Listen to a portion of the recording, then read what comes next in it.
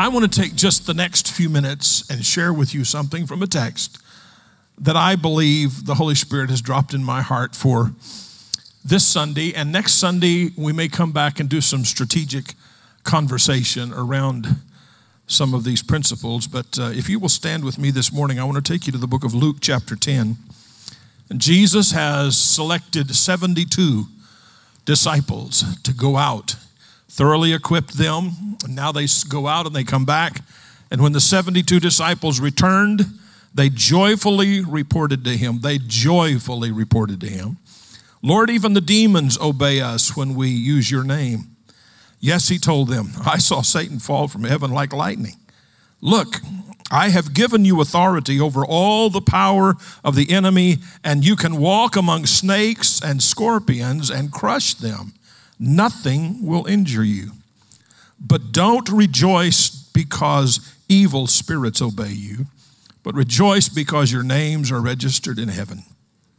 And at the same time, Jesus was filled with the joy of the Holy Spirit, and he said, O Father, Lord of heaven and earth, thank you for hiding these things from those who think themselves wise and clever, and for revealing them to the childlike.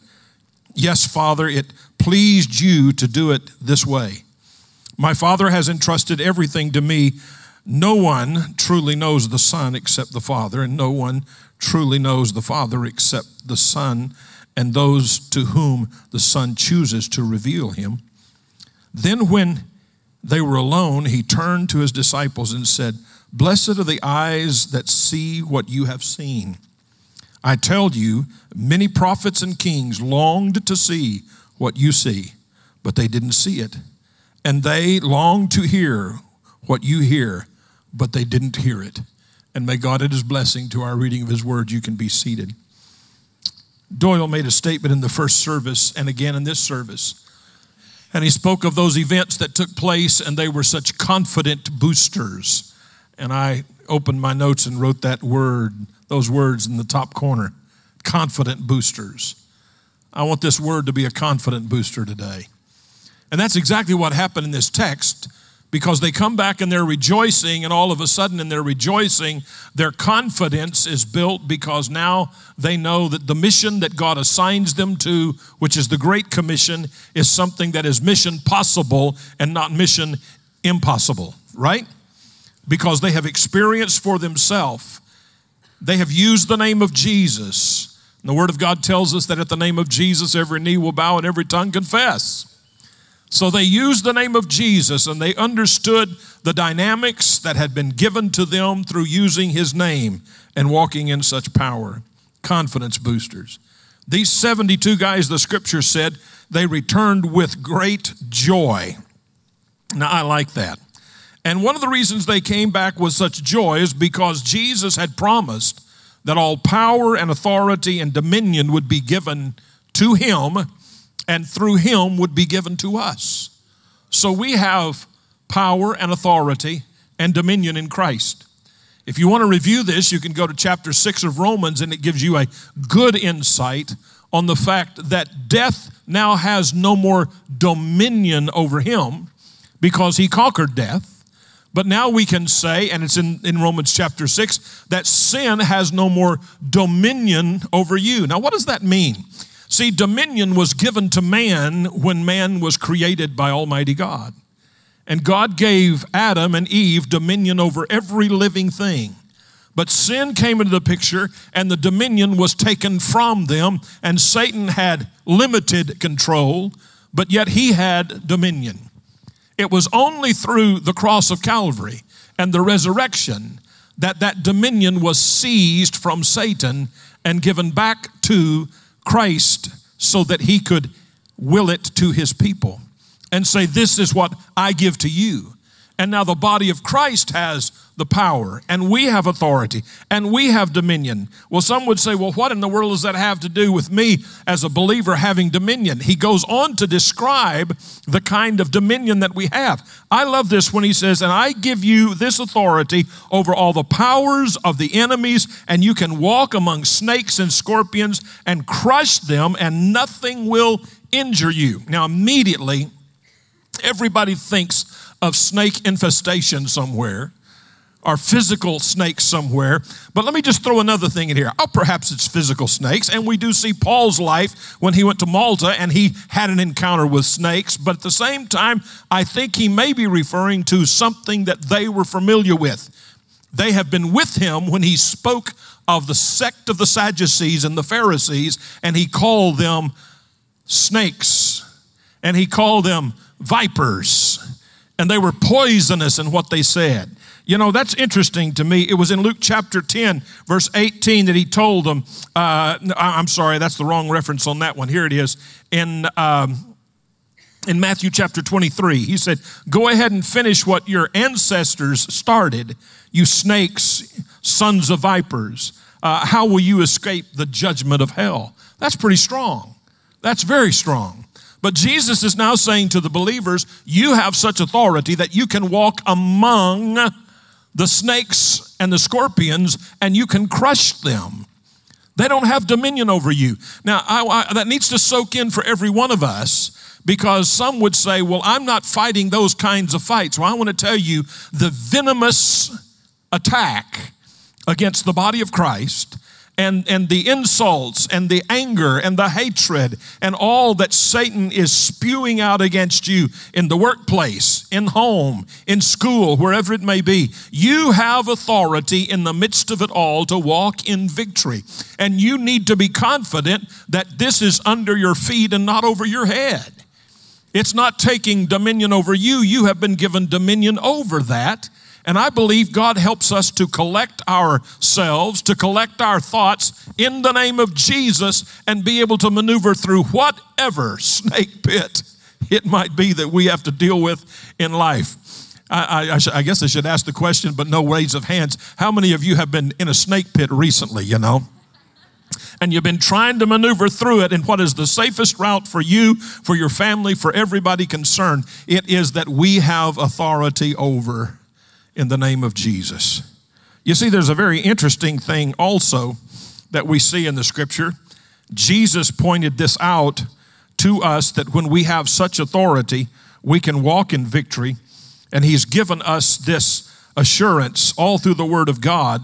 We see some things that would really relate to this. It was actually something that happened in battle, and it was something that continued for generations.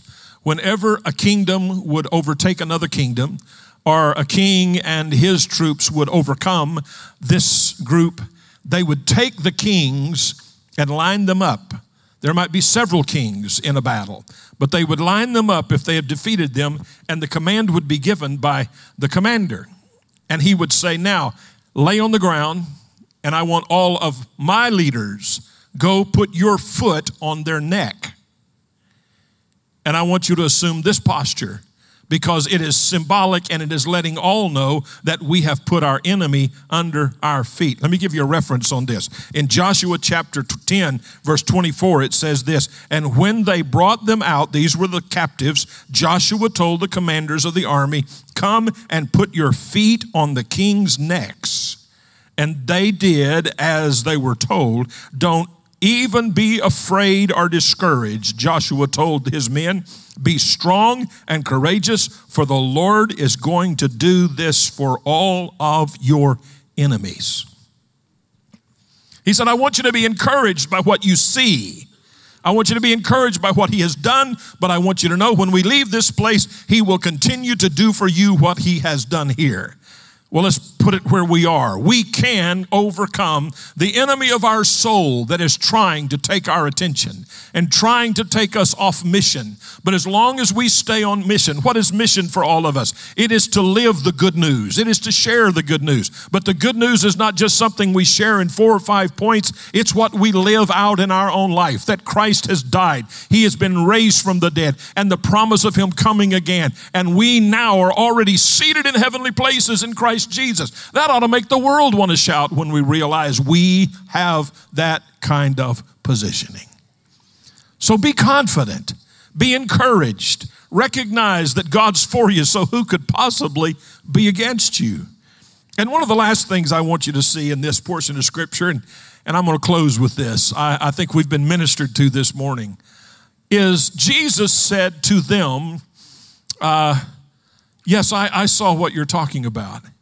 And they said to him, here's a good way to look, he said, I have given you all authority. They said, Lord, even the demons obeyed us when we used your name. I just have to say this quickly. I hope you use his name a lot. I hope you liberally use his name in your prayer, in your conversation, for it's in the name of Jesus that we're overcomers. But here's what Jesus said. They are saying this because they are so joyful. They reported this and said, Lord, even the demons obey us when we use your name. Jesus said, yes, yes, yes. I saw Satan fall from heaven like lightning. I have always put that in context of before creation and Satan being thrown out of the kingdom as it was. But I look at it different. Perhaps it could mean that. But Jesus' response to them was emphatic about a moment, an encounter, when they said, even the demons trembled when we used your name. We have authority over them. And he said, yes, I know it. I saw it happen. I observed it happening. I watched Satan's stronghold just fall by the wayside when you used my name. I saw Satan fall like lightning immediately when you spoke my name. I think that's going on right now. That he is observant of us exercising our posture in him as believers to stand fast, even in the midst of the snake pit and the venomous things that are thrown our way and that could potentially not only poison us, but take a whole group of people. We have authority in the name of Jesus. And every time we use his name, all of a sudden I believe that there is rejoicing in heaven because Satan is defeated when we stand our ground in the name of the Lord. Well, I don't have time to go here, but I know the next thing is some would say, but you have no idea what I personally battle, what I personally struggle with, the cycle that I have found myself in of trying to live as an overcomer. I'm going to go there next week with the help of the Lord. But I want to tell you this morning, sin hath no more dominion because death hath no more dominion. And when we use his name, we are edified and joyful, but he is joyful also through the power of the Spirit. We recognize it because we are walking in alignment with his desire for our lives. There's no reason for us to stay overwhelmed because he's with us. There's no reason for us to say it just can't turn around because he is greater than all of the obstacles that we would possibly face in life. Again, if God's for us, who could be against us? He sends us out with instruction and encouragement, and we should return from every task, every mission with joy that says, it was fulfilled because of the authority and the power that you gave me. My marriage, it turned around because of the power and the authority that I have in your name to fulfill the mission of that covenant that I found it so hard to fulfill. The business is turning around because I've chosen to go by the word of the Lord rather than the wise and the clever devices and thinking of the world. Nobody can put a handle on what's going on in the marketplace from day to day. But God can give us the assurance that he is Lord over every day in the marketplace. And he's wanting us to stand fast in our faith in him. Are you following what I'm saying? Maybe it's with the family. Maybe it's with education. I have no idea what it may be in your life. But I want you to have a confident booster today that God is for you and he's not against you, and that he has given you the authority and you the power to walk right through the heart of all of those things that might be trying to poisonous you and to destroy you. And you need to see yourself. You need to see yourself with your foot on the neck of the enemy. You need to see yourself. I need to see myself. And who's the enemy?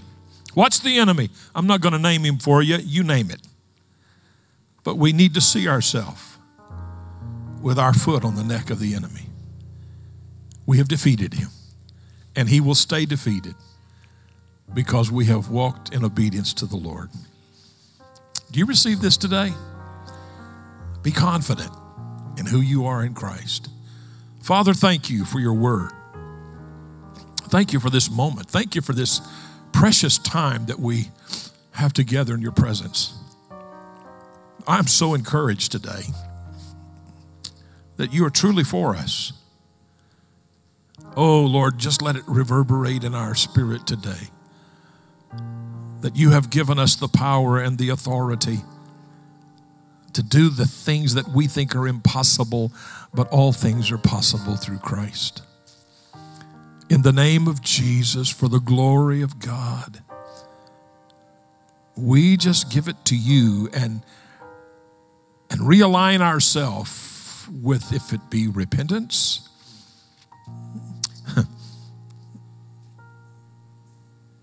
if it be with praise, back to that place of knowing I can accomplish what you have asked me to do. I can overcome what you've asked me to overcome. I can prevail in the arena that you have given when you are with me. And we commit ourselves to it in the name of Jesus. For the glory of God. Can everybody say amen to that? Do you receive the word of the Lord today? Get a picture in your head of being the victor and not the victim. In Jesus' name. Amen. Stand with me, please, everybody. Thank you again for being in the house of the Lord and receiving all that has happened. Thank you for receiving the word of the Lord through instrumentation today and our guest. There's something special about the anointed musicians that God raises up. Amen. So I'm glad you've been here. If you know somebody that needs to be here for the next service, let them know. Get on social media and say, Doyle Dykes is there, and then I'll sneak up on the word with them, okay? But get them here to hear a guitar picker. Doyle, thank you again. He'll be back at the back at his table. God bless every one of you. Thank you for being here today.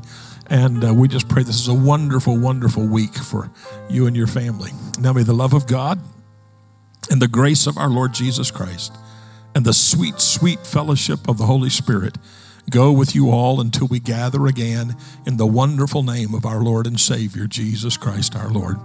Amen. May the peace of the Lord be with you all.